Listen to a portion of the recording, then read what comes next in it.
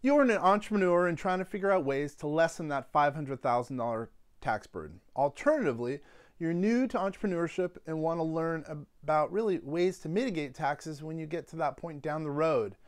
Either way, this video is going to help you immensely.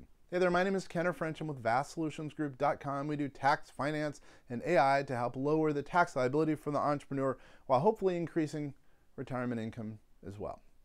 Yep, today we're going to go over 9 essential tax items for the entrepreneur. Let's get right to it. Number 1, little known tax secrets for entrepreneurs. Number 2, really what it takes to be an entrepreneur. Number 3, minimizing the tax burden for an entrepreneur. 4, deductions for the entrepreneur. Number 5, home office tax deductions. Number 6, tax deductible home office expenses. Number 7, travel expenses. Then health insurance premiums. And finally, number 9, how to minimize or maximize your tax deductions. Very important. Whether you're hoping to start a fully fledged business or start a side business to bring in more money while keeping your day job, taking a turn for self-employment opens financial opportunities that aren't available really to most people. If the fear of being eaten by the self-employment taxes is stopping you from, turning your pipe dream into reality, the information in this video, it's going to change your view. You'll see. Maybe even, hopefully, your life. Once you discover the tax benefits that are available to the entrepreneurs, you will fear their scurry away. Your vision of starting your own business will become a reality, and you'll know as a business owner, if you've been one, that it all makes sense. Taxes, after all, are dues that we pay for the privilege of membership in an organized society, says Franklin D. Roosevelt. What it takes to be an entrepreneur, to become self-employed, you must really have something to sell that will help you turn a profit, whether it's a product or a service or a physical or maybe digital or online, offline, doesn't matter. Becoming an entrepreneur requires you to offer something of value to your clients and also your customers. You can also start a lucrative business by putting up an online blog as an example. Monetization methods include selling advertising space, selling your own products, building a list of targeted newsletter subscribers who buy further products, from you, many other ways. However, before deciding to become an entrepreneur or self-employed, it's best to discern whether or not self-employment is really indeed the right thing for you. We're going to go over some 3 not-so-fun facts about being self-employed, although generally there are many positive. Use this list to help you decide whether you're willing and able to maneuver these situations. Number 1, long hours and little money for the most part at first. The first few months of your entrepreneurship journey will require you to put in a heck of a lot of time for really very little money. This sometimes can be a deterrent if you plan to profit immediately. Also, maintaining a full-time job in addition to your self-employment can really prove to be both a benefit and detriment to your new business. It's beneficial because you really have a steady stream of income coming in regardless of your state of your business. Nevertheless, maintaining a full-time job requires you to work 40 hours a week there, and therefore the startup stage will take longer because you're working at both places, at least for the short time. Well, while it's true that your first few months or maybe years of self-employment may produce little revenue, by the way, if you're committed to working diligently, your business is probably going to succeed. In addition to stamina, solid business plan, marketing plan, and business idea, really necessary components of opening a business. So take the time and plan very, very well. Number 2, one-man show or one-person show. Unless you're willing to shell out the cash to hire administrative staff, you're going to be a one-person show. This means you'll have to handle the production of the items, fulfillment of services, customer service, bookkeeping, collections, and marketing, everything. Also, you can utilize online services to help you minimize your time investment. Some services are paid while others are free. However, shelling out $20, let's say a month here and there, can help you regain valuable time in your schedule so you can place that towards, let's just say, marketing your family. Number 3, stressful times. In business, there will always be surprises. You may have to deal with return orders due to unsatisfied clients. You may have to deal with shoddy suppliers, shipping emergencies, or even clients that refuse to pay, which is a bummer. If you can eloquently get through these stressful times, your business will be able to prosper even through leaner times, I should say. The way you address the needs of an unsatisfied client can be the determining factor as to whether they decide to do business with you in the long term. Many times, if you can turn an unsatisfied client into a happy camper, you've won yourself a lifelong client. Now let's talk about minimizing the burden. As a solopreneur, your time is the most valuable asset you have. One of the main priorities should be to seek strategies to streamline your business in order to free up your major asset. Again, time. Generally, most established businesses hire employees or contractors to streamline the inner functions of their business. However, rather than hiring others, you can rely on the next really best thing: inexpensive software and services. These costs are also tax deductible. Again, tax deductible. To save time and money, try these useful online services for budding entrepreneurs. FreshBooks, freshbooks.com. It's an accounting and invoicing program which allows you to track your time spent on any specific given project, create professional invoices, and act as a virtual accounting interface per se. FreshBooks is 4 pricing plans that we've looked into for our entrepreneur clients. You can get an account for free if you plan to invoice 3 clients or less per month. Their paid memberships start right now at $20 for 25 clients and $30 for unlimited clients. Number 2, email marketing. Aweber.com allows you to create stylish templates which include your letterhead for email marketing campaigns for your customers or newsletter subscribers. Pricing starts now at $19 per month for up to 500 subscribers. Facebook advertising. Nowadays, just about every person or every entity has a Facebook page. Therefore, it only makes sense to capitalize on this addictive process that we call Facebook.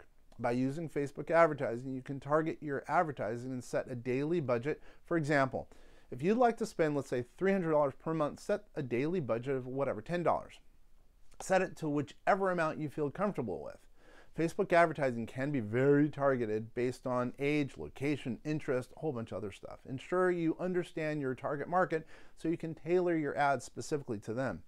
Time to talk about deductions for the entrepreneurs. This is what everyone's talking about. Everyone knows that you can deduct the dollar spent, or I hope everyone knows, the dollar spent on advertising, the cost of materials for your business. However, few people know about the tax deductions that are designated for the entrepreneur or self-employed. These deductions can turn a portion of your normal everyday expenses like your, let's say, your rent or mortgage for your home into a tax deduction. You can deduct a portion of your electric bill, major repairs to your home as an example, maybe like a new roof, or home services like security and even pest control. Yep, you can. You can even deduct your kids' allowance.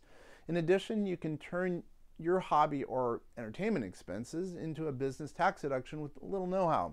Let's get into it. Home office tax deductions.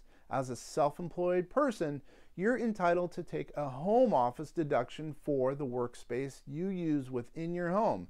However, your home office area needs to be designated specifically for work-related use and work-related use only. For example, if you utilize your dining room table as your home office, then feed your family, let's say, dinner on that same table, you're not entitled to the home office deduction for that specific space. If you've placed your home office in a spare room or a dedicated space, the IRS deems this as an appropriate workspace to qualify for the deduction. While having a home office deduction can be a godsend, it can also require more accurate calculations. In order to take the deduction ethically, you need to measure the space or the square footage of your home office and then compare that to the square footage of your home in general. If your home office space takes up 10% of your home, you're entitled to writing off what? 10% of your mortgage or your rent payment.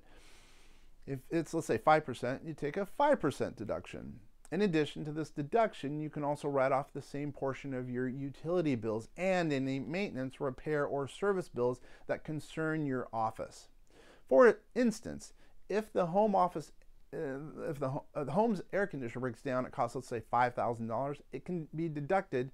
Well, you can deduct that designated portion for your office. If your office space is 10% of your home, you can deduct $500 of that $5,000 repair from your income.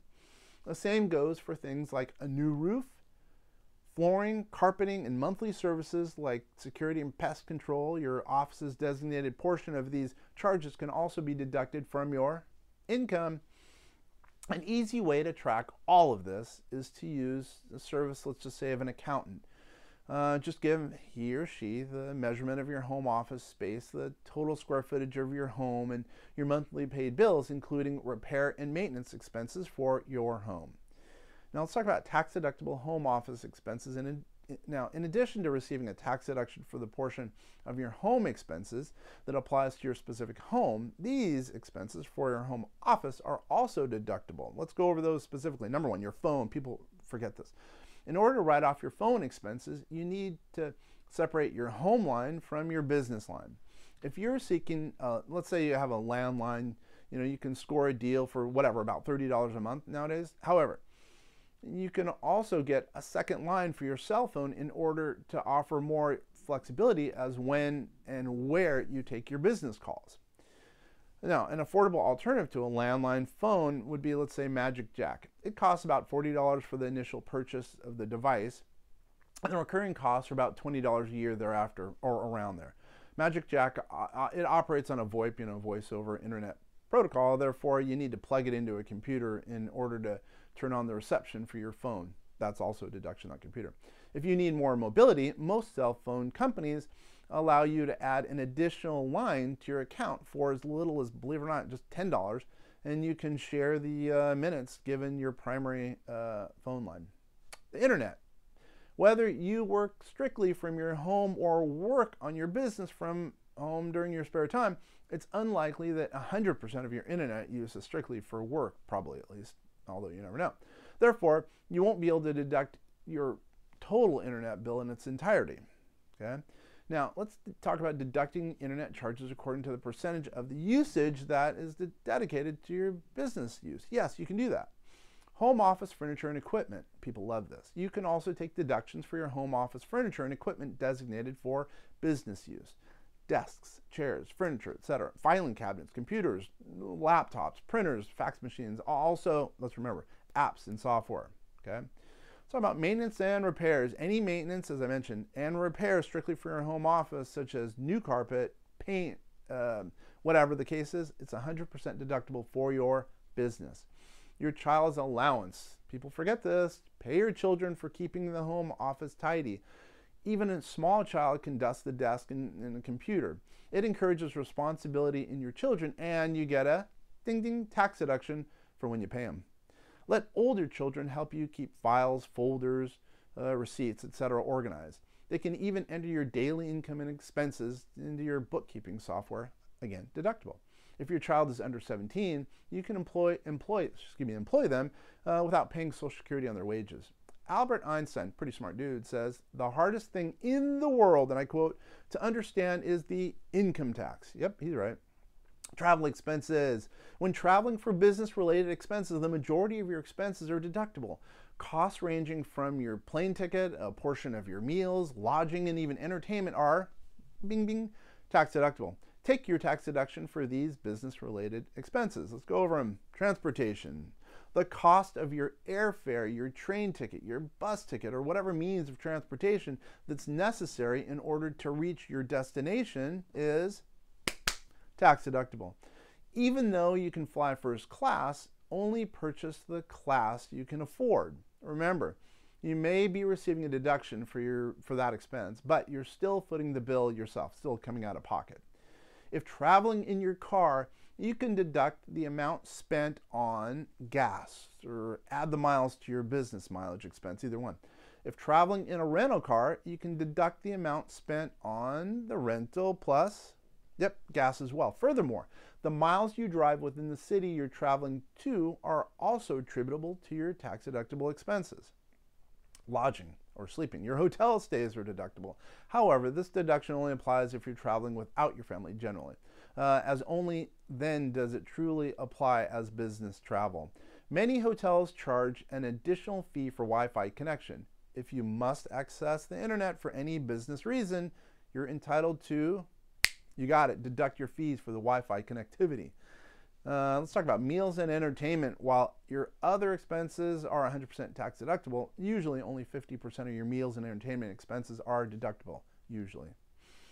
You can take your clients out for dinner and drinks for entertainment purposes, such as whatever, a golfing trip or maybe even to the opera, whatever the case is. Keep a business calendar with the names of the client and really the business that was discussed for your records for the most part. That's pretty important, by the way. If you must use the car in order to operate your business, even in, let's say, your own city, you can deduct that as a travel expense. Trips such as driving to meet clients, tolls, picking up supplies, trips to the post office, and ship orders to networking events, or they all classify as business use. A percentage of the maintenance expenses such as oil changes, tire rotations, car insurance, gas, it's all deductible. It's important to keep your receipts for your travel expenses or keep it on that all one business card. In doing so, you'll be able to verify your claims in the case of an audit. Flamboyant spending on business travel or driving your car excessive miles for business may trigger an audit, so be careful. Many people either misuse or outrightly abuse the situation. Health insurance premiums. Employees pay heftily, if you will, for the privilege of health insurance. However, entrepreneurs gain the upper hand when it comes to the necessary expense. Health insurance premiums, now those entrepreneurs can deduct their insurance premiums generally, as those who are entrepreneurs have no way to insure themselves other than paying for it completely out of pocket. However, in order to qualify for this deduction, you really truly must not have access to other forms of health insurance. Generally, you can call the office to talk about this.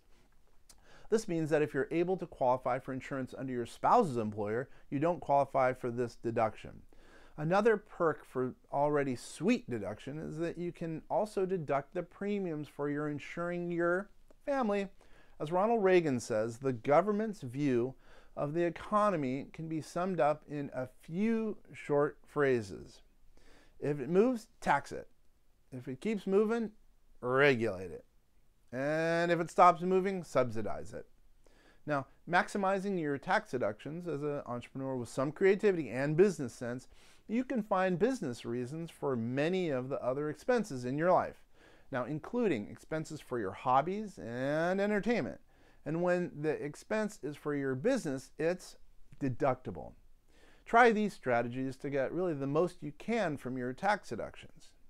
Number one, turn regular expenses into business expenses. To make virtually all your mileage tax deductible, perform a business activity every single time you drive your car.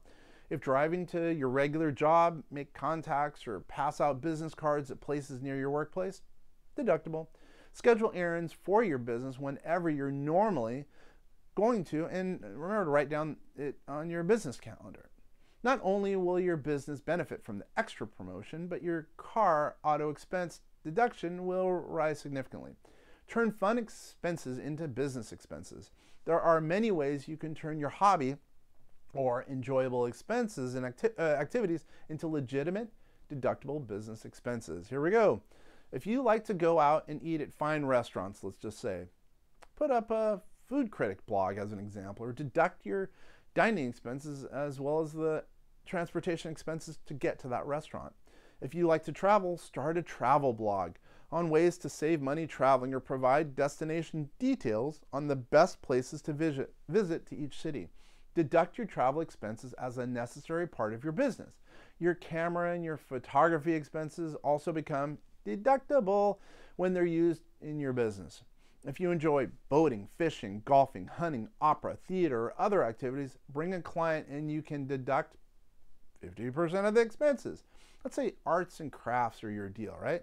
Sell some of your beautiful things and put them on eBay or Etsy or whatever the case is, and then deduct the money you spend on that craft as supplies for the business.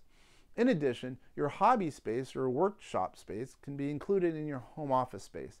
The key to making the expenses for your hobby or other enjoyable activities tax deductible is to find a way to make money from the activity. Do it legally, by the way.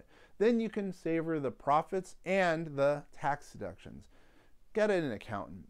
Your accountant can advise you on many tax deductions you may not otherwise know about and complete your tax forms, by the way, in the most beneficial way for your situation.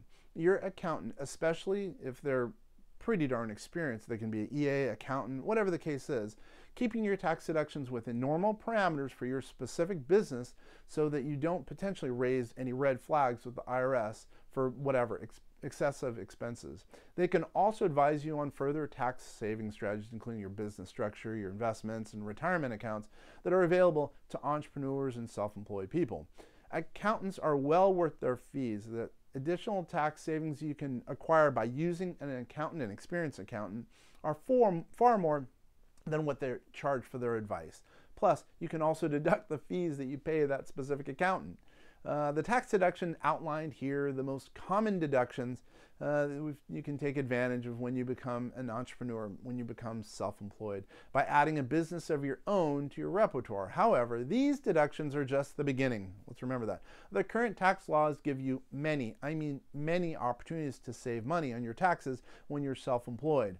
You can take advantage of these favorable conditions to start that business that you've really always dreamed about, or turn a hobby into a very lucrative business. You just never know, right?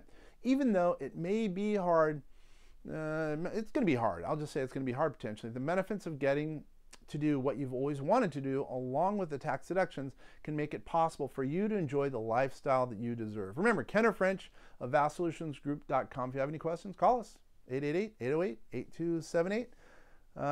And thank you very much for